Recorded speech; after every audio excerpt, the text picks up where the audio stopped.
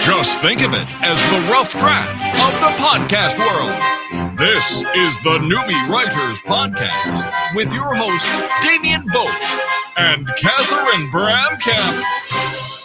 Hey, welcome to episode 163, where I can tell you right now, my dress is golden white. And I think mine is too. And our guest, Molly, also decided it was golden white, correct? Correct. That means, there you go. That means we can We're put all it together. wrong. Or what? I know, It's all actually- wrong. It's actually green and purple. Yeah. There you go. I worry about this now. We're going to end up with all these crazies coming out going, it's pink. Well, that would be refreshing and it would be different. Anyway. What So we're back after a short hiatus due to weather. weather and Tell illness. us about the weather. Weather's been rubbish. Look, I live in Australia, but it shouldn't be that hot. That's just stupid. You have crazy hot weather. Now in California, it has been pretty much perfect. It's been like high 60s. I've been sitting outside and eating. The dog and I are laying out in the sun and getting early sun on our pale, pasty skins. That would be both of us. And it's wonderful. And then all I can think of is poor Boston underneath a bazillion inches of snow. Well, I don't know. Like, how come people are in war at the moment? How come California's never been invaded? Gone, well, let's pick somewhere nice and sunny all the time. It was by the Spanish. Oh. Because Right. it looks a lot like Spain. hit the coast and said, wow, it looks like home. We're going to raise some wine. We're going to kill all the indigenous people. Woo, we're there. You got it. That's Yeah. a good description. But we are slated in California for forest fires. That was in the paper today. Yeah. And also for an earthquake. We always have to remember there's an earthquake. So whenever I start to feel guilty about Boston, I remind myself that we do get our little share of troubles, just not as many as they get. No, and ours, at least the earthquakes are often warm. I don't know about you, Molly, but a lot of natives have a concept or a thought about earthquake weather, as weird as that sounds. And so about October-ish, because that's when oftentimes we get hit, you look around and everything's really still. The sky's really blue. There's a World Series, and you think, oh, here it comes. Right, right. Well, Live with But that's the doom. only we don't get any warnings. That's what I like about California is that we just sort of party like it's 1999 because there's no we don't have anything that like says, guess what, big fire tomorrow. So we just, Yes, you do. it's always a surprise. Our natural disasters are always surprises. Don't you have some bear? I don't know. Isn't that part of the advertising campaign? The bushfire bear or whatever it is? Smokey the Bear. Yeah. The Right. bushfire bear. Now I love that. Smokey goes down under. Oh, that's right. Because we don't call them forest fires. We don't really have. Yeah. Anyway, I don't know. The bushfire bear is great. That seems a bit silly, though. It's sort of like, hey, kitties, I'm a cuddly bear. By the way, it's on fire. Anyway. No, Oh. Smokey was more. He was very serious, and he had his little ranger hat on, and and Smokey would admonish us to not play with fire. So Right. that was that our whole childhood was don't play with fire, which is as is in your country. That's a big deal in California. Molly's right. It's the fires. Well, last weekend it was melting hot, and I said to Sharon, I think I might do a barbecue. And she looked at me and went, is that really wise? There you go. And I went, well, I'll have a bucket of water next to it. Anyway, we're not here to talk about cooking. Enough for me. We have a very, very good author and guest on. We have Molly Giles on. Good morning to you. Good morning. Good morning. Thank you for pronouncing my name correctly. What? Although I don't really care. Is there another way to say it? Yes, Giles. I think because you come from Yes. a British background, you know how to pronounce it, but it's usually Giles or Gills or Childs, or I don't care because it's my first husband's name and it still embarrasses him to have me use it. So Ooh, cool. I don't have anything attached to it, but it is Giles and not many people say it correctly. Thank you. Hey, Giles? Really? It's California Giles. again. Helays. Yeah, I totally can see that. No, that's wrong. Can you, whoever says that, can you put them on to me, please? That's just, there's a G. There's a G in it. You say That's because we live in a place where San Juan is one of our cities. I suppose. San Jose. And you also forget. So they just, Yes. That's the way our GPS pronounces it, anyhow. And Oh my God. and you guys tend to forget the H in herbs too, by the way. yeah, Just to we point do. that out.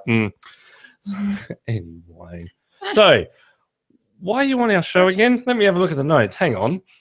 I have a note. One of the reasons that I asked Molly to come on is that Molly and I were at a book reading or a story reading together about a month ago, and I was so charmed with Molly with the selections that you delivered from your upcoming collection In All the Wrong Places that I thought I need to talk to you because I just loved your wit and I loved the attitude of your pieces. And then, bonus, you teach how to write short stories. And so we want to talk about that a little bit and what you have to say to newbie writers on how to write really killer, awesome, award-winning short stories. That sounds very delightfully nice of you. Thank you, Catherine. I'd be happy to address all of those. My pleasure. So what is your so tell me about like your first collection and what drew you to the short stories. And I say this as someone who writes everything but short stories. So I'm interested in that art form as something that I really don't do. Well, I was writing poetry all during my 20s, and it was just pathetic. There's no other word for it. I loved Wallace Stevens. I loved T.S. Eliot. I mean, these were guys that I had nothing in common with. And then Sylvia Plath, of course, came along, and Anne Sexton, and they also spoke to me, but I wasn't crazy and I wasn't suicidal. So that cut, a huge hunk of material off. And so much of that ended badly. So, this kind of not a model to pursue. It was a hard time for me. So when I was in my late 20s, I was living in Sacramento. It doesn't mean much, but I felt sort of cut off from my life, actually. I was a housewife with 2 children, and I took a correspondence course in the short story from a University of California at Berkeley from a woman who wanted everything to be only 500 words. And it was the best training I ever had. I never met this woman. She's since passed away. But I would do my assignments religiously and mail them in. And the very first story that I wrote for her, very first story I ever wrote, was picked up by a sort of what we used to call a teeny bopper magazine. It was called Ingenue. And they accepted my story. They paid me quite a bit in those days. I think it was $300. And then they went out of business. And this was sort of my life for a while. I would get accepted, and then the magazine would bite the dust. So, yeah. They gave you all their money. I took the story that had been accepted, and I applied for a scholarship at the Squaw Valley Community of Writers, which is a wonderful venue up near Lake Tahoe. And it's a week-long workshop atmosphere. We called it Squalid Valley. I mean, there was a lot going on up there besides just teaching writing, but I got a scholarship up there, and began to take myself a little more seriously. Not really, but somewhat more. And then gave up poetry just in the nick of time, and have been writing short stories ever since. I wrote one novel, and I just finished another, which I'll mail off to my agent tonight. But I don't like the novels as much. I like reading novels, but I don't like writing them. I like writing short stories, but because I like to see the end. Well, just quickly, as you know, and Catherine also teaches in the university. Has it ever crossed your mind to go, you know what, I cannot be bothered reading all of my students' work. I'm just going to cap them at 500 words because it's easy. I have a feeling that's what it was. I'm surprised you haven't thought of that before. Why not? Why 500? 15. 1,500 or just 15 words? Yeah. I mean, really get them to condense. Students are so, well, they're plagiarizing. A lot of them are plagiarizing anyhow, but they're just so verbose. Yeah. So I love flash fiction, and I think it's a wonderful exercise for students to condense, not wander all over the map. But it takes revision. My favorite quote. Okay, my favorite quote. It's disgusting, but I love it. It's from Ray Bradbury, the science fiction writer, and he said, "Throw up, then clean up." And I just think that sums it up. So they have to get it all out. They have to get it all out on the page, but you don't have to read it. Well, this is the thing, though. Just as a sidetrack, why is there word counts? I went with your assignments. Like, why not just have it when it comes to this? Say, look. I want you to write a paper on this topic, and you'll get the odd idiot that'll be like, "Oh, I can only write 100 words." Fine, and then you'll get the others that'll write more than that. But it seems that when you say you need to write 1,000 words, 5,000 words, everyone gets to that point when they're like, I need to have like 1,000,000 ands in this paragraph to try and pad it out. It seems pointless. So is that how you teach, Damien? Do you assign them to write a 2,000-word essay, etc.? I don't teach anyone. Oh, actually, no, I've got an apprentice. But no, because Catherine's in university. I do. I think part of what I do is one of the reasons you want a word count is that students really want to have very specific parameters, and so it doesn't help them. And I'm teaching academic essay as opposed to a creative writing class.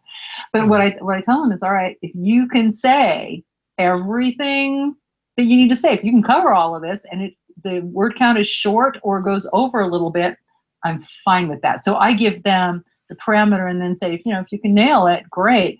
But what I don't want to see is exactly what you said, Damien, which is I need to, amp up my word count. So let's just throw in very into every paragraph, see if we can get those words up. I try to discourage that on a lot of levels. Yeah. Well, teaching creative writing is so much easier than teaching the academic essay. I cannot bear to read student essays. I have an allergy to it. But the stories, I just give them free rein. I say they can write anything they want on any subject in any length, as long as they get a beginning, middle, and an end.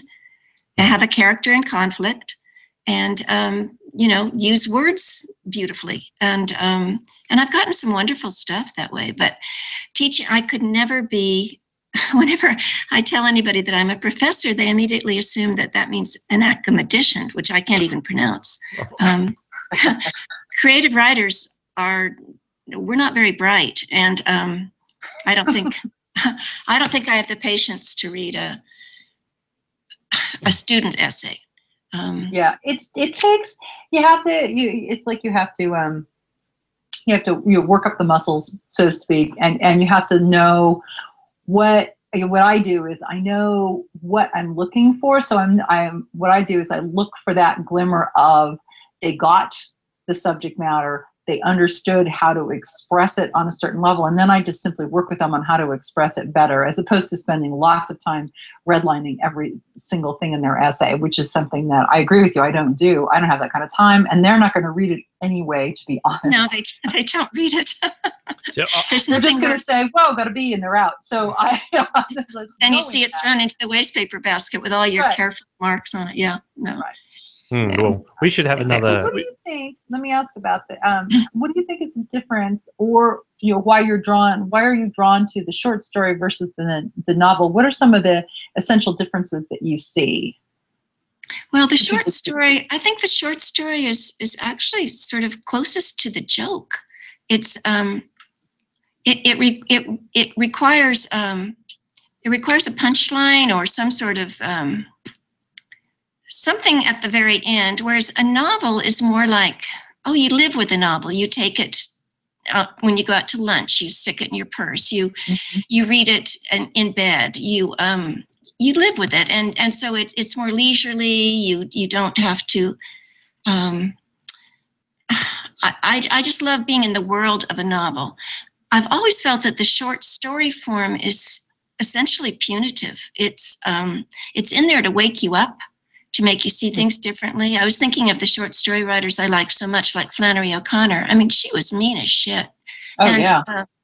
And you always felt like you were getting sort of hurt at the end. I can't describe it any better, but I think a short story is there to make you see things differently, sometimes painfully, sometimes, as in a John Cheever story, for instance, beautifully. Whereas with a novel, it just sort of permeates you always remember where you were when you read a novel. And I don't think that's so true of a short story. Because usually you were on a commuter train or someplace not very interesting. But novels you take to the beach, you take many trips. Yeah. With short stories, that's not really explaining it. I think that the novel is essentially kinder. I think that's what I'm saying. It's kinder than the short story. Kinder. Oh, I like that. Well, with short stories though, at the core of it, how do you go about telling a story without like cutting it too short, in the sense of you cutting out a lot of the fluff? There's backstory and deviations. How do you go about doing that to make sure it's quite focused, but so you don't leave the reader going, well, hang a minute? Well, you throw up first. You get all that out, and then you see whether it fits or whether it doesn't. And some of it should fit. It should embellish the story. So you don't have to weed so ruthlessly. But I think if you don't get it out, then you're really missing. If you're too tight and too controlled, terrible. So I think being really loose, and of course the secret, you hear it, we all hear it again and again, and it's true, and I hate it, but it's revision. It's like I'm always wanting to lose weight, and I think, oh yeah, I should eat less and exercise more. I mean, I hate that. And with writing, you should revise till you get the story that was in your head, or the poem or the essay that was in your head when you started to write, which is so hard to capture. The very first book of short stories I wrote was called Rough Translations, because you have this idea in your head of what it's going to be, and then every attempt you make is sort of a rough translation of what you want it to be. Well, I'm seeing a big trend lately. I've been reading the odd thing here and there, and I don't know if it's just me being me, but it seems that a lot of people are using very short sentences, and I'm finding it hard to read. Like, there's been a couple of things, and it'd just be, he stood there, full stop. He turned, full stop. I'm like, can we put like and in there somewhere? Like, I don't know. I feel myself reading dot points, and it's almost like, well, this is a short story. I've just got to hammer out each little point. I think that can get really, really tiresome. And one thing I ask my students to do is to read everything they've written out loud to themselves. And once they start to hear that boom, boom, boom, they better change it. And one good thing is make them read Faulkner. They just have to lock themselves up in a room and read 2 pages of Faulkner, and they'll be okay. Their grocery lists will go on and on and on, whatever. But it's sort of a stylistic trend right now. But I agree with you totally. I don't like that punch, punch, punch. Do you think a lot of it too? I love television, but my students are very good at dialogue. They're very good at action. They're not very good at internal thoughts, because TV doesn't do that. The actor's face will show it, but if you don't do it through the dialogue, and the books that I grew up on, I mean, the Dickens, the Trollope, all that stuff, it really went into what people are thinking. And my students don't know how to do that. They haven't learned. Do you think it's a product of like text messaging and social media, where we've got to get out that sentence in only 160 characters or whatever it is, right? And then that just slowly but surely translate into our writing. So it is very I call it staccato. It's very short and sharp. And stupid. You don't get anything. You find out what they had for lunch, or who they like or what they don't like, but you don't get anything deep. You know. So frustrating. But my students were starting to talk in text. I retired actually a few years ago because I couldn't take it anymore. They didn't like paper. They don't like books. They were bright students, but they were using PowerPoint. I remember one class presentation was on a writer that I like very much, Kevin Brockmeyer.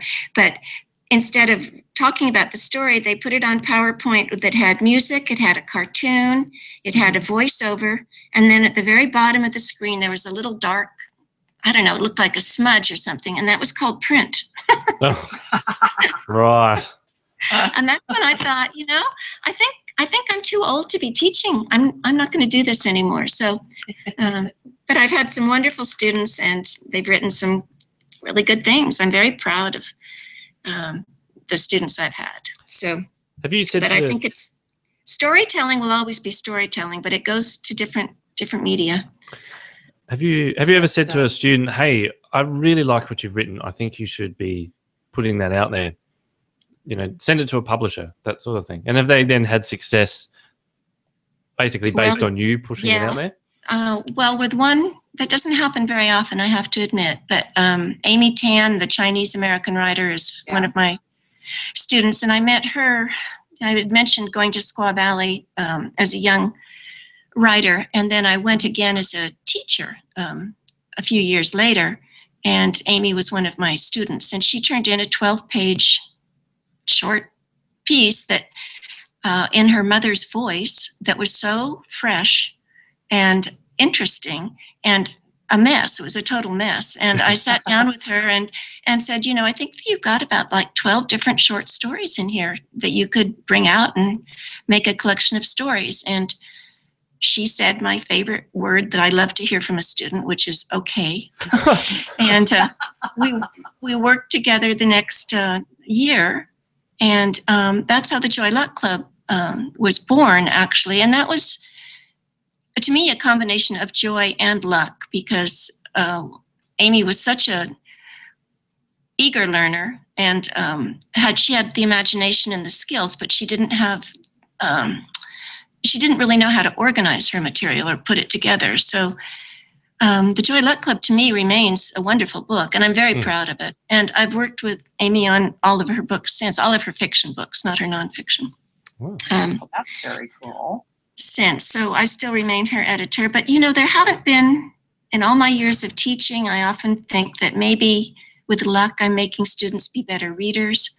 One of my students at the University of Arkansas, which is where I taught for 14 years, is writing this wonderful TV series called True Detective. Nick Pizzoletto. I can't really take credit for it because Nick only took one of my classes, but he was my student, and he's gone on to do this wonderful HBO series. But in terms of really, making money, becoming household words, I'm afraid not. My students go on to publish in little literary magazines. All too often they become writing teachers, which is sad. What's wrong with that? They're adding to the general beauty of the world and the goodness of life. But are they getting, swimming pools built in their front yards? I don't see it yet. So yeah. Well, you've been nominated and won a number of awards. How do you deal with that? Like if they, you have to sort of do your little speech or something like that at the end of it. Do you have a stock standard? I'd like to thank my agent and my cat. I don't know. I've never won anything. Frankly, I don't think my agent is listening, but my cat has been a lot more help. No, I don't. I'm not very good at giving speeches. I won something that just thrilled me. It was the it's a big word. It's the National Book Critics Circle Award for book reviewing. This was back in 1991. I did a lot of book reviews, and I had the good fortune to be sent a book by a woman who had slept with both Jack Kerouac and with his friend Neil Cassidy, and at the same time. And also at the same time, and a biography of Faulkner by a guy who was mainly interested in the size of Faulkner's male organ. So I was able to go to town on both these books because they were just, I loved Carolyn Cassidy's book. I will say that it was a lot of fun, but I was able to be playful, and I won this wonderful award the same year that they canceled the money that they used to give $1,000 to. But they flew me to New York. I got to sit next to John Updike, and I got to give a little speech. And I did give a speech then about the pleasures of book reviewing, which is that you can write all over the book. You can you can abuse the book. You can, say anything you want to about the book. It just the freedom of it. But that's the only time I actually remember having to give a speech, and I didn't like it. Well, except I made John Updike laugh, and that was worth it. Totally. That's the main thing. I mean, with the book reviews, I don't know. I struggle with book reviews. They seem to be so like black and white. You've got all of their friends going, "This is amazing," and then you've got the other half that go, "This was terrible." Yeah, it's hard. I don't know how to do it. I would never ever review a book, and I did it for years for the LA Times and also for the New York Times. But I would never review a book written by a friend or by anybody I even knew. I just don't think you do that. It seems. Yeah. In that larger space, then for the newspapers and whatever, if you've got a book in front of you, it's by sort of a fairly well-known author, and you start to read, get 2 chapters, and you go, "Wow, this is a train wreck. I need to review this by the end of the week." Can't you just say that? Well, this was my question. Have you ever then had, like the editor or the boss or marketing come and go, "Look, you can't do that. We need to tone it down a bit," or have them retaliate, the author going, "You can't say that about my book"? Well, I don't know. I just say what I think, and it's never gotten me very far. But I would never. You do have to. The worst books of all, Damien, are the ones that are neither good nor bad. They're right in the between. They're boring, and no matter how you do it, you're going to write a boring review, and It's like the quality of the book comes and infects you. If a really good book, you can be very enthusiastic about. A very bad book, you can be quick about and funny without being too cruel. And but those mediocre books, oh my gosh, I would spend weeks puzzling over those. How to get a review out that sounded readable, even though the book wasn't. Did you have to try and put some sort of positives in there, going, "Well, it started well," that sort of thing? Of course. And usually when you read reviews now, it's like they're all positive until the very last paragraph. I'll often jump to the last paragraph because I just want to see. That's when the reviewer will finally say, the sentences were only 3 words long, or whatever was irksome about it. But we don't have many book reviews anymore. The San Francisco Chronicle used to have a big book section, no more. The San Jose Mercury used to have a big book section, no more. It's either on Goodreads or on Amazon where readers chime in, but you're not getting, like professional book reviews anymore. And I'm wondering, is that different in Australia? No, well, we base everything on the Amazon and the Goodreads as well, and I think it's just become really corrupt because me too. Yeah, you can't get a decent sort of feel for it because you have other people leaving really snarky reviews just to berate the author for whatever reason. You have the ones which we talked about on a couple of shows where you can pay to have a review. They've never read your book, but you pay them $15. I've never heard that. That's shocking. Oh, I have to send you a link for that. Yeah, they'll just make it up. They'll just say, and they're all very generic, saying, "Oh, this is a seat of your pants book, blah blah blah," and couldn't put it down. Couldn't put it down. Fabulous. Yeah. Oh my God. Yeah. Well, I just had an ebook that came out a few months ago, and I checked it on Amazon to see how it was going. It has 2 glowing reviews, both by my sisters. So that doesn't count, Molly. That's not allowed. And they're going to hate the new book because I've used them, as we say. They star in 2 different stories in which they don't really come off shining. So I'm going to treasure these book reviews they gave me for this other book, which didn't feature them. But I was shocked. I was just looking and I recognized these names and thought, oh my God. So they're getting. I'm in their debt. Oh, but, there you go.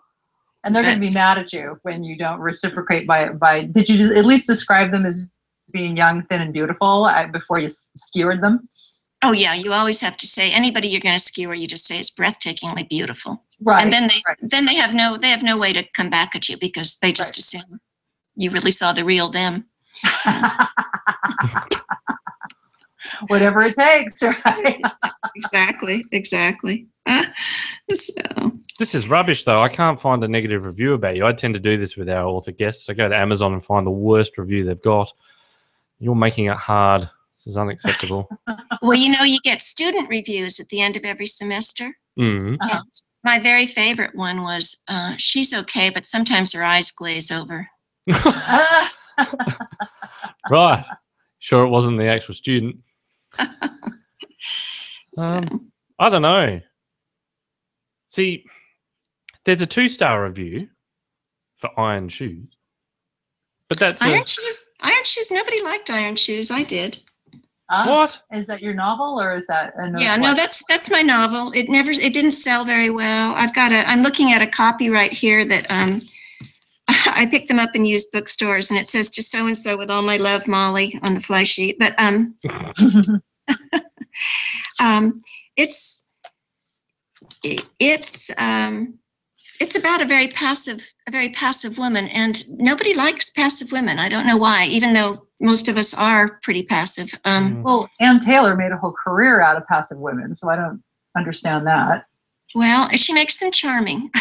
Yeah, maybe that's it. But I was like, sometimes I get, it's like, really, you can't empower this woman anymore.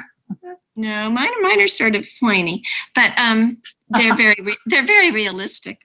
Anyhow, I liked getting this novel out. It was, the one that I just I'm going to mail off to my agent later tonight is a sequel to it. So I'll see. I'm not expecting anything from it. I mean, my forte is really the short story. So I wish I could write a poem. I never did write a poem that was worth hearing, and so that's like my poem. I still read poetry, but increasingly I have no desire to write it.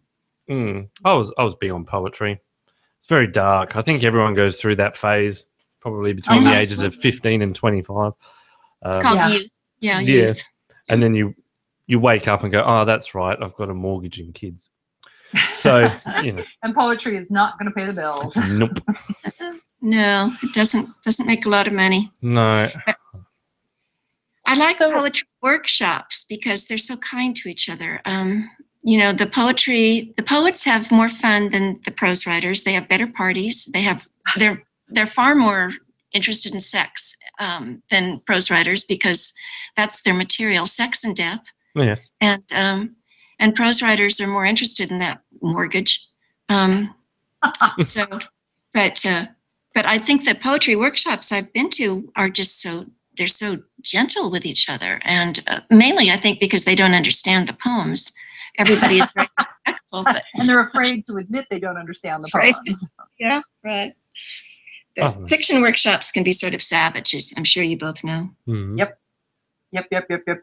So tell me, we've got part of the elements of a good short story, which is to make you see things differently, requires a punchline. Can you, I don't know if you have something handy, can you give us an example from one of your short stories about that punchline idea to illustrate that? Let's see. Well, James Joyce didn't call it a punchline, bless him. He called it an epiphany, but it's the punchline is a lot more direct, so I'm liking that. It's essentially the same thing. Let's see. We put you on the spot now. I know. I did. Sorry. And we promised. Can I read just a short one from? Yes. Okay. This is just a one-page story I wrote called "Bothered," and it is the title story in this little chapbook of shorties I put together. And it's a father talking to a son. It's actually based on a conversation I overheard once when I was driving cross country, and I stopped at a diner in Colorado. I believe it was Father's Day, and a father was sitting with his 10-year-old boy in the booth next to me. And this is essentially what I heard. So the story is called Bothered. I'm sorry you were choosing to act like this today, Kevin. I really am. I'd hoped we could have a nice lunch. That's why I brought you here today, so we could talk man to man. Don't do that with your straw, please. And lift your head. I know you're upset about the dog, and that's too bad. We're all upset. But we don't sniffle and sulk and slouch about it, do we? No, we deal with it. Your mother and I have made a decision about how to deal with the dog, and now you have to make a decision too. Our decision is that we are going to get rid of her this afternoon. And your decision is you have to accept that. Can you accept that, Kevin? Sit up. The simple reality is that this dog of yours has ruined the house. She has peed all over the carpet, and I don't care how quote unquote good you have been about cleaning it up. The fact remains that her pee has saturated the pad underneath. You can smell it. Everyone can smell it. It stinks. Yes, sure, we can put a gate at the bottom of the stairs, and yes, sure, we can put a gate at the top of the stairs, but what good will that do? She scratches. You've heard her. She scratches. Don't do that with your napkin, Kevin. Oh, God. Now what? Tears? Look, Guy, this is not my favorite subject either, okay? I don't like having to take your dog to the pound. That's not my idea of a fun afternoon. But you got to face it. This thing just ain't working. Do you understand? You do? You do understand, but you're bothered? Look at me. I said, look at me. What bothers you about it, Kevin? I'll take the dog. I'm not sure that has, quote unquote, an epiphany, because a lot of things that they just come to you. I'm like most writers. I'm an eavesdropper. Oh yeah. I used to be so curious about what people were really thinking, but that was before the advent of cell phones. Now we know. Now I know what they're thinking, and I'm not that interested. But a conversation between people is almost always worth putting your fork down, leaning over the booth to hear. Well, I heard something similar. Well, no, it was a strange. What's the term? Strange communication between a woman and her very small child. It probably would have been maybe 3 or 4, and kids don't walk very quickly. So she was marching forward, and she turns around and she goes, "Would you hurry up? Stop acting so smart." Right? And then the kid sort of waddled up. She goes, "Oh, for God's sake, I don't really care. You're not my kid as of 3 o'clock anyway, and go back to your dad." And I went, I'm looking at my apprentice, and he's sort of a bit wide-eyed. And I said, I think that kid needs to act a bit smart, because the IQ of the mother in front is way down. He sort of looked at me like, "I think she heard you." I hope she did. Yeah. And so, she came and just went, "Oh, parent of the year." Yeah. It just astounded me. I'm going, yeah. Well, yeah, it would bother you. I mean, I agree with you that I listen to all sorts of things, and unfortunately, my husband likes to eavesdrop too. So we play the couples game where we'll look at a couple like at a restaurant, and he'll lean over and say, "Okay, it's the second date," and I said, "No, it's the third date," and he's so wanting to get lucky. I mean, we look at the body language, we look at what they're doing. Sometimes it's the first date, it's the exes together. It's fascinating, and you're right. As a writer, you want to look at how people, what they're saying when they're not saying it. Right. And that's. I was just going to say, we're all such cheap dates. It just. Well, I know I am. It doesn't take much to entertain a writer. Put us down in a drive-in, a McDonald's or an airport. I love airports, and just let us watch people. Oh, yeah. See, but does it become a little bit creepy? I'm the same. Like if we go out to dinner, and you see them, the couples walk in. There was one, the last one we're at, and she was in like the tightest item of clothing that I've ever seen.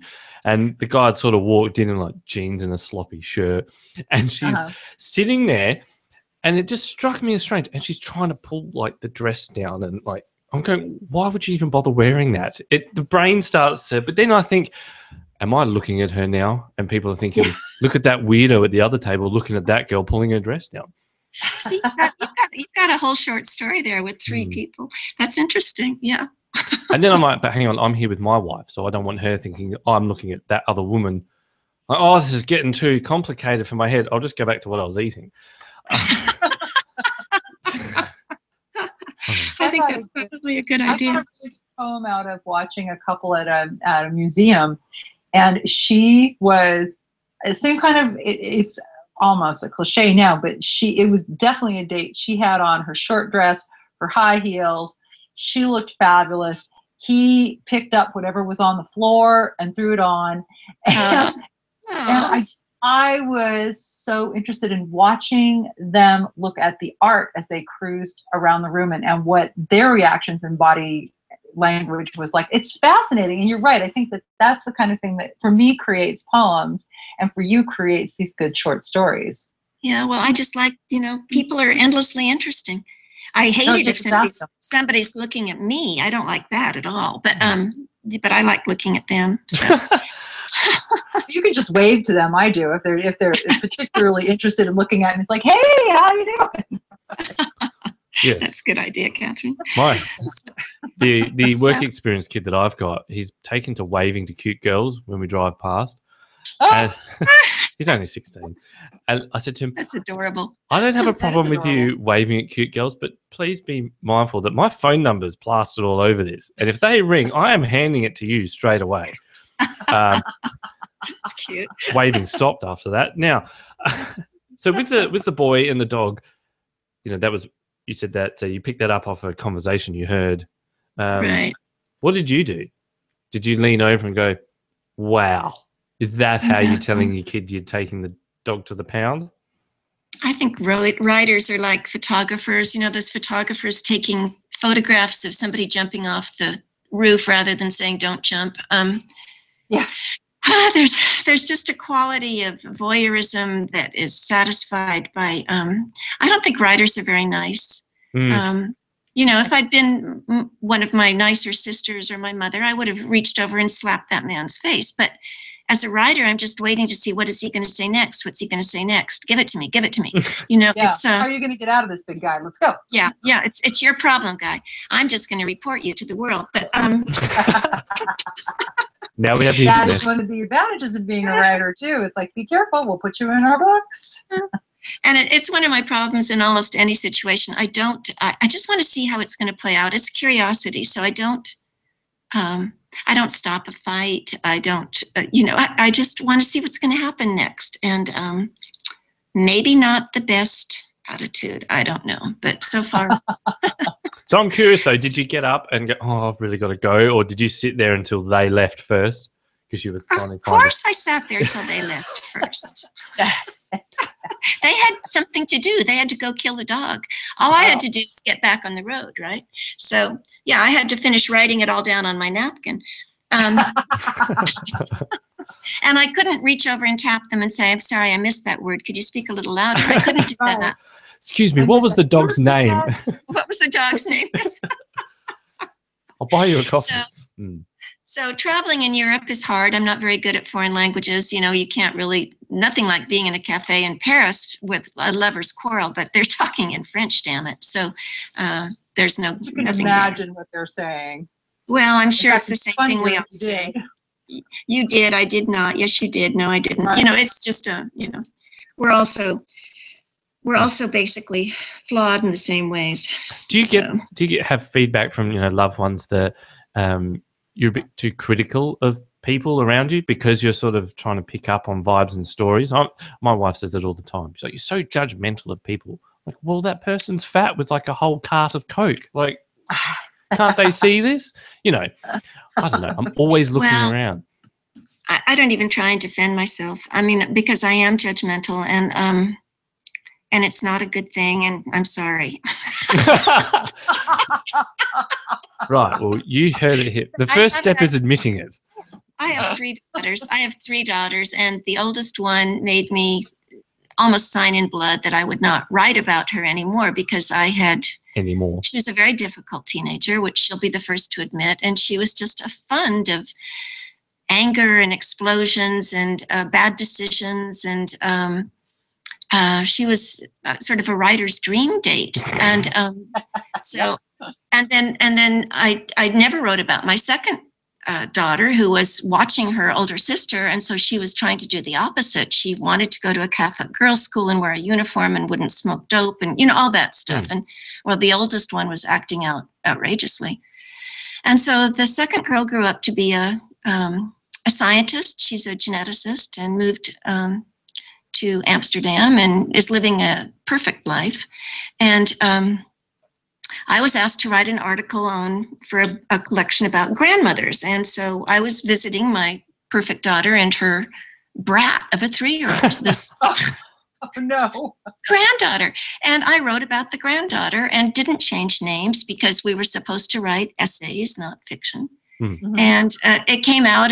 Everybody loved it. It was the first story in this collection. My editor thought it was brilliant. I was so proud of it and so stupid that I sent the book to my daughter. Oh, that was your mistake. I'm still not quite recovered from that. She told me she'd never forgive me. She wouldn't let the book in the house. She wouldn't let her husband see it. It was a very loving story, but it was definitely, I had captured my granddaughter, who is now 14 and the love of my life. But at 3, we didn't get along. And so she asked me, my daughter got me in her kitchen in Amsterdam and said, so why do you write? She said, you just write to entertain strangers? And I thought, Interesting. yeah. Yeah. My family should never read what I write. And this new book that I've got coming out, it's a collection of short stories, and I've dedicated it to the 3 people it's going to offend the most. I dedicated it to my sisters and my brother, adding with love. And my brother won't read it, which is great. He'll put it right by his cookbooks in his kitchen. Mm-hmm. And my sisters will. And I'm going to have to swallow a lot of. I'm going to have to give some really good Christmas presents for quite a long time. You're going to have to make up for it, most definitely. Yeah. I think though, dedicating it to them with a complimentary dedication was a nice touch. I mean, that people, not to get off the subject because we can talk about this at another time, but lots of times early memoir writers are very concerned about using names, should I check with my siblings before I write about this? Should I get a third opinion? And of course, our answer is you write your own truth and you just do it. And I think that's true on all cases, but that's not to say you can't just say, oh, but you were fabulous. Thank you so much for cooperating before you even knew you did. Yay. I like the idea of putting, dedicating to the people that's going to, you be offended. It's going to piss off the most. I love that idea. That's my idea. I want to do that. I want to put it at the start, thanks to so-and-so. It's all to your wife. Always dedicate to your wife. Why? No. Well, yeah. I always dedicate to my husband, who I know will not read anything because he doesn't want to find himself in the book. He's a clever man. He's a smart guy. He's self-protected. And He does self-protect. He's very, very good about that. I'll dedicate mine to the internet. Thank you, internet, for distracting me for 2 years. Yes. Well, most people won't write about their parents till their parents are dead. I think there's something about writing about mom and dad that is really, really tricky. My students often ask me, can I write about my parents? And I always joke and say, well, that's what God gave them to you for. No one else is going to write about them. I mean, they're not important to anyone but you. And yes, you should write about them, but try and be as fair. If you're just going to be angry, sometimes in writing about somebody you're angry at, you reach a level of understanding about them that you didn't have before that can lead to forgiveness or acceptance, tolerance, all sorts of things. I really believe in writing your way out of a narrow-minded approach. I don't think writing is redemptive, but I do think that it certainly broadens your vision. Once you imagine, my mother used to scream at me. She used to say, how would you like to be me? And I think it was one of the best gifts she could have given me, because I did think about how would I like to be her, and I wouldn't, but it gave me sort of a ticket to empathy. How would I like to be anybody? It was a gift. So be interesting to see how she reacted if you said, I am you. Yes. Like what did Flaubert said that about Madame Bovary? Apparently. I am Madame Bovary. Yes. We've got a few other things that we need to carry on with. Where can people find you out on the internet? Where can we find you? Yeah. I don't know. Right here. On your website. Here's your answer. On my website. Thank you. I was thinking, how would I find myself? How would I do that? It's just that HTTP, whatever that stands for. What does it stand for? Hot temperature? Do you really want to know? Because I'm the nerd on this show.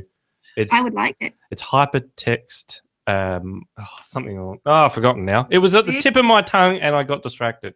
You'll remember in a minute. Tell me, because I do want to know. I always thought it meant, hot time in the old Paris tonight. But Here we go.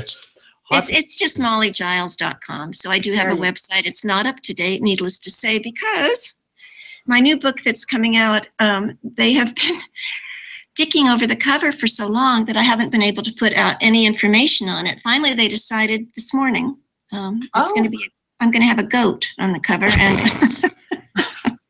it took them that long to come up with a goat? Yeah. Well, goats aren't they don't spring to people's minds that quickly. So, no. I gave a goat to my mother-in-law for a Christmas present once. I bet she loved it. Well, she asked for it. They're supposed to be darling pets, but I don't know quite what this one's doing on the cover of my book. But at this point, the book was due to be published in October. It's coming out later this month, or I guess it should be due by March 1st. So it will have. I feel your pain. So yeah, that you're just like whatever, put whatever on the cover. Right? Make it black. Get it out. And the title, All the Wrong Places, I was listening to NPR 2 days ago, and I was listening to an author talk about his memoir about his brother who committed suicide, and the book is called All the Wrong Places. Oh, no. So I think my collection, I called them right away, the publishers, and said, please put, stories, not a searing memoir of a brother's suicide. If you don't mind. So anyhow, we'll be on the same bookshelf together, I hope, at some point. Anyhow, doesn't matter if you like this, you're going to love this, says Amazon. Right. When a book gets accepted or a story gets accepted, you're so thrilled, and then the actual production and everything can sort of wear you down. But oh yeah, I agree 100%. I say that when people, I get authors who say, "Oh, I just want to be published. I just want to be published. I just want to be published." And I do point out to them, it's like, I just got to tell you, the good time is the writing, and the really crappy time is the publication part. And the best time is what I'm going through now, is when I've finished the revision of the revision of the revision, and I'm going to send it off. That's the best time. It truly is the best time, because it hasn't been, kicked under the wheels yet. It will be. I have no hopes for this book, but the hopeless manuscript. Go be free. But I'm just glad to be finished with it, and that, I think, is the satisfaction of it. So yeah, I agree. It's the because I just finished a draft of a novel, and it's like, okay. And then I give myself a couple days before I start thinking about what's wrong with it. I mean, you at least get a moment. I don't mind. I know what's wrong with it. I hate it when other people go to pains to tell me what's wrong with it in detail. But I can get that. I'm braced to that. Yeah. Well, yes. We'll make sure don't put like a sheep on the front of that book and market it in New Zealand, because it'll end up in the erotic section. Yes, it will. No, don't worry. just hypertext transfer protocol. That's what it stands for. Harvard, there you go. We love Google. One more time. Harvard text what? Harvard text. No, hypertext transfer protocol. Oh, I liked Harvard text so much better. Okay. Yeah, but that'd be more pretentious though. Okay, well now I know what it is, and I'm disappointed. It's not as interesting as it could be, but that's still true. Not as sexy as it could be. No. It's been awesome. Speaking of covers, I really like the little logo you've got on the Newbie Writers podcast with that lovely feather swirling around. That's pretty. Did you two do that yourself? Yeah, Damien did that. Yeah, I came up with that. Well, next book, I'm sending it to you, Damien. I need help for a cover. Awesome. Well, it's going to end up with a llama on the front. All the wrong animals. Anyway. My first book had a dog on the front, and so maybe that's a stylized dog. It's like a dancing stylized dog. It's a nice dog. It's much nicer than the goat. We could do a greatest hits. We could do Molly Giles' Menagerie and just have all these animals on the front. Menagerie of short stories. Yeah. Anyway, that'd be great. We've got stuff to do. So we've got a couple other things to do. You're welcome to stay with us, Molly, or if you need to take off to go to something exciting this afternoon, by all means, you can do that too. Well, I just want to thank you both. I probably will continue listening to you, but I'm signing off. And okay. Thank you so much. It was really a delight. Wow. Good. Thank you for inviting me. You strive for that. You do. You succeeded. We tried.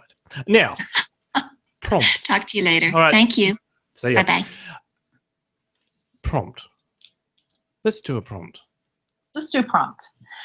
So here's, I was feeling, I don't know, fanciful. So if you were to furnish your ultimate treehouse, what would you include? TV. What is the perfect, and along those lines, what is the perfect hideaway for a small treehouse sized child? And while you're at it, what's the perfect hideaway right now? The cellar. No. That's only because it's cool right now for you. Yeah, right. What's the perfect hideaway for a small child? The cellar. The basement. No, that's creepy. If you were to furnish the ultimate treehouse. Yeah, the ultimate treehouse. Now you can go on Pinterest or you can go on House, both those magazines that come, and there's some. I saw one treehouse that grandparents built for their grandchildren that was unbelievable. I mean, it's this gorgeous, multi-roomed fantasy castle. You'd love it. It looks like something out of your book. Or is it just, a bunch of crates banged together? And I think the whole point is to have a place that is A, all of yours, and B, far away from the grown-ups. You see, if I was to do something like that, I'd have my wife, who works for local government, say, do we need to get council approval for that? Yeah, exactly. So you need permits. We've talked about that. Why do you need plumbing in the treehouse? Yeah. You're right. I don't know. It'd have to have. They don't want to keep coming down down the ladder to go to the bathroom. Yeah, TV, internet connection, and probably in the shortest tree I could find. So closest to the ground you could get it. Yeah. I don't know. What would you put in there? I would put in a skylight and a great big comfortable couch and lots of pillows and lots of blankets and a whole bunch of books. And I could just sit up there and not have anybody disturb me while I was, as we say in my family, leave me alone. I'm almost finished with the book. Well, I will also add to this, just from an Australian's point of view. Have you seen the spiders we get in our trees? I'll stay in my home, thank you very much. We have much smaller spiders. They're deadly. Some of them are deadly, but not on the scale. No, and well, actually, that reminds me, I've got to bring our pest control and have the spiders killed again. Hey, yeah, it got bad. We had like 2 or 3 in the house a day. And they're big. I mean, they're do you lasso them and Julian rides them around the house? Or? Yeah, we heard them and Oh God, you could hear them. That's terrible. Anyway. Do a word of the week. Word of the week. This is from Arlene Miller from her Weird and Wonderful Words series at bigwords101.com. Ventripotent. With great capacity or appetite for food. Oh, that's me. There you go. I thought of you. Except with I've got capacity to eat the food, but it just seems to go nowhere. I envy that. I think I'm sure Sharon does. God damn it. You need to gain weight. Well, like I said, I did say to my, I call him my apprentice. It's my work experience boy. He said to me yesterday when I picked him up, he goes, how are you? I said, 1 step away from morbidly obese. He looked at me and went, what? I said, I try. My mother-in-law, who was 5'1 3/4", or so just a small rounder woman. She was an brilliant woman, and she was at a professional conference, walking down the hall with these 2 guys who were all dressed up in their suits and all up into themselves, and they were talking about food or weight or something. And she turns to one of them. She says, "Well, I am a recovering anorexic. I'm doing well, don't you think?" Jeez. So I thought, oh, that's good. Good line. Fast. We like it. Yes, but the problem is people... I'll get to that in a minute. People seem to think I'm fatter than I am, and just yes, let's get to that. Put it this way, I'm so skinny, I'm basically see-through. Anyway, let's do a tortured sentence. Next time, don't put the wrong emphasis on the right syllable. Tortured sentences. That was Molly in a cafe, leaning over to someone. Writing it all down. Yeah. This comes from New American Poets of the 80s. Edited by Jack Myers and Roger Weingarten. I don't care about. Heather McHugh was born and raised on both coasts and attended Radcliffe College. So she was born in two places at once. How does that work? Yep. And raised on two places at once. Pretty good trick. Cool. I didn't know they had 3D printing in 1948. Yeah, right. Oh. I love that. And I read a whole, along those lines, I read a whole article in the New Yorker this week on the Oxford comma and how, and believe me, that's how nerdy I am as I read an entire article devoted to the comma. The controversy is the Oxford comma is as many commas as you can throw into a sentence. And a number of us, and myself, and I'm included in this, we're dropping commas and not using them before the word and should be the separator. But I understand for some sentences, you need to have that second comma so that you don't do some really crazy stuff. So I'll pull some of those sentences for tortured sentences that they show in the New Yorker article. Yeah, please do. Yeah. Because that'll be painful. We forgot to ask Molly if there was anyone she wanted to give a shout out to. I don't know if she's still there. That's okay. So let's talk about the upcoming guest and the shout out because this story is published. Yes. I blanked out from it. I'm having a drink. That was bad. It's the heat. It's the heat. Yeah, let's put it down on that. So Nathan Weaver he's an author. I don't know if we can call him a newbie author. I guess we could. He probably wouldn't care for that. He's got this little thing going, which I thought was such a cool idea. So for $5, you can donate to him through Fiverr. That other place that does those reviews. But you can for $5. Yeah. Yes, you can pay him $5, and he'll write a short story where he kills you, which I did get. And was killed in a very interesting way. Yes, you were. I liked it. Yeah, it was really good. So I'm going to try and have him on the show soon. What's it? March, end of March. Actually, sometime. Have him in March on March 21st because I'm going to be I'm on a road trip driving all of my youngest child's stuff up to his new house, which includes lots of science fiction books and a complete Nintendo collection throughout the ages. Right. Wow. Yes, I hope to maybe, I don't know, act out a little bit of my short story. There's a bit of dialogue between me and someone else. So yeah, I think that'll be fun to do. I think it's a cool concept. I like when authors do something a little bit different on the outskirts. It's only $5. He's not exactly making a living off of this, but it's just another way. It's super entertaining. Yeah, it's like a prompt. And there's certain rules and requirements with it. So, we pay $5. He's got to get it done in 7 days. It gives him the deadline. And this is what I want to talk to him about. But look up Nathan Weaver. I'll grab his website. I think I can find it quickly. But, yeah, it was weird. It was weird to be able to sort of read yourself. And he asked me questions about my height. How much do I weigh? All that sort of stuff. Which, for the record, I put down that, I was 83 kilos. And his response was, I thought it was more like, it was over 200 pounds. No. And I'm going, whoa. So, yeah. No, that's what cracked me up. So when I read the story, it's like the line was, he looked to be about 200 pounds. I thought, no, he doesn't look to be about 200 pounds. Yes. So that was an entertaining glitch. I like that. Yes, but then I ran it past someone else, and I said, just if you look at that YouTube video, because I know the camera puts on 10 pounds. If you look at that YouTube video,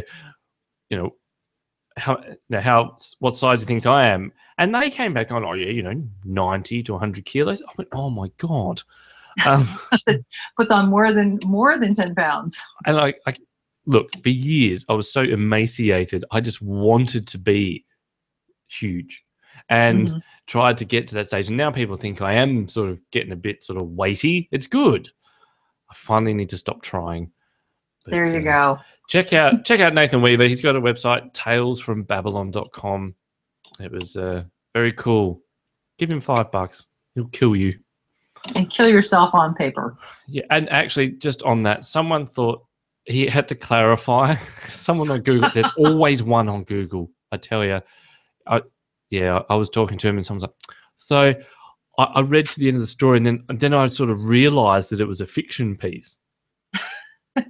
And I'm like, So to Nathan, that's a lot of effort for $5 if you're going to write something and then really kill them. Yeah.